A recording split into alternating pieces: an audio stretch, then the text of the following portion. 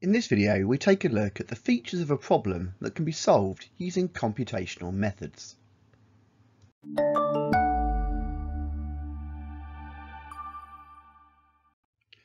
So before we get into what makes a problem solvable with computational methods, let's consider the question, is every problem computable if we have an appropriate algorithm?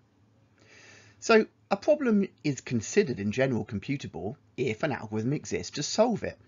And in 1920, David Hilbert proposed that any problem, defined properly, could be solved by writing an appropriate algorithm. When he produced the halting problem in 1936, Alan Turing proved that there are problems that exist that are not computable. In other words, the halting problem confirmed that some problems cannot be solved by computers. It dispelled the belief held until this point that the only limits on algorithms were existing hardware, memory size and processor speed. If you want to know more about the halting problem, see the Going Beyond the Specification section at the end of this video. If we just take the subset of problems that are considered computable, both hardware and exponential complexity can impose limits on algorithms, even if the problem is technically solvable. A particular problem may simply require more memory than is feasible, rendering it effectively unsolvable. In a similar way, a problem could have an exponential complexity, meaning that problems require an exponential amount of work to be done. In this situation, throwing faster or more processors at the situation will make little difference. The blue arrow here shows that just because we're doubling the number of processing hardware, the actual improvements is negligible.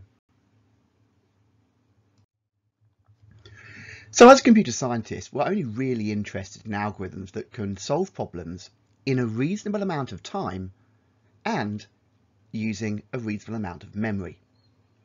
So this is where the concept of tractable versus intractable problems comes into play. A tractable problem is any problem that can be solved in polynomial time or better. In other words, the algorithm to solve the problem will run quickly enough to be practical and useful. An intractable problem, on the other hand, is any problem that cannot be solved in polynomial time or better. Now that doesn't mean it can't be solved by an algorithm, but as soon as the input side increases to anything other than a very small data set, a computer can't solve it within a reasonable time frame.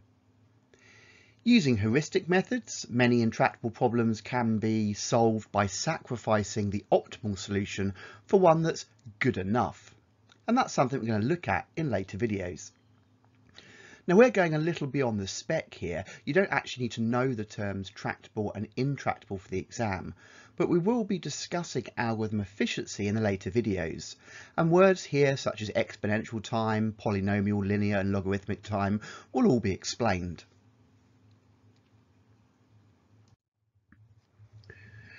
So tractable problems, problems that are considered to be computable, have many features that make them great candidates for being solved using a variety of different computational methods.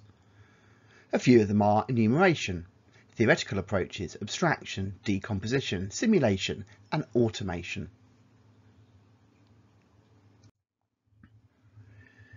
So abstraction and decomposition. Well, applying techniques like abstraction and decomposition to simplify the complexity of a problem and break it down makes it far easier to write an algorithm to solve the problem. And we've gone through those in quite a bit more detail in other videos. Enumeration. So many problems, especially puzzles, can be solved using a method known as enumeration. This effectively involves designing an algorithm that performs an exhaustive search and attempts all possible solutions until the correct one is found. Theoretical approaches. So if a problem can be boiled down to pure theory, it becomes easy to represent using mathematical equations. Of course, computers are great at maths, so these kind of problems are great candidates for being solved by an algorithm.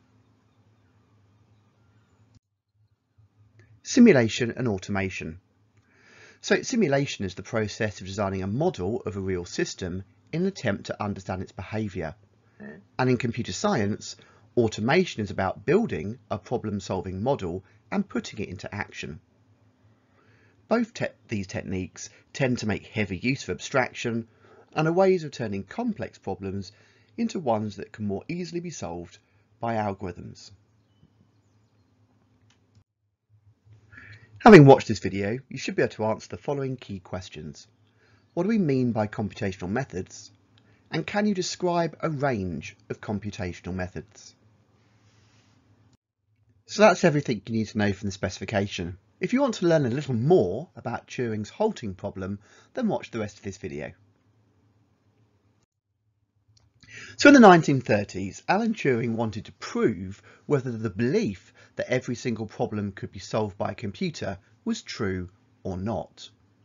That is why he came up with the halting problem, which posed the question, is it possible, in general, to write a program that can tell, given a description of another program and its inputs, and without executing this program, whether the given program with its given inputs will halt? We can visualize the halting problem using this diagram, which can effectively be read as follows.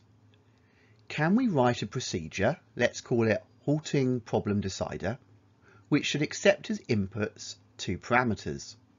The first is a description of an arbitrary program, we can call that P, and the second is the program's inputs, we'll call that X. And without executing the inputted program, determine whether it will halt or run forever. Now the answer is no. And in 1936, Turing proved that a machine for solving the halting problem did not, and more importantly, could not exist. His work dispelled the belief that the only limits on algorithms were existing hardware. Essentially, the halting problem proves that some problems simply cannot be solved by computers. Now, if we look at the two pseudocode programs on the left here, you can see it would be trivial to figure out if either of those programs will run forever or halt at some point. However, more complex programs can be problematic. Now, one approach could be to run the program for X number of steps or iterations and check to see if it halts. However, even if the program doesn't halt after X steps, that doesn't confirm whether the program will run forever or will eventually halt. Turing's work proved that any algorithm that tries to figure out whether a program will halt or run forever can be made to contradict itself, so therefore cannot be correct. Since the halting problem, many others have also been proved to be impossible to solve by an algorithm. You might like to look up the famous Wang tile problem.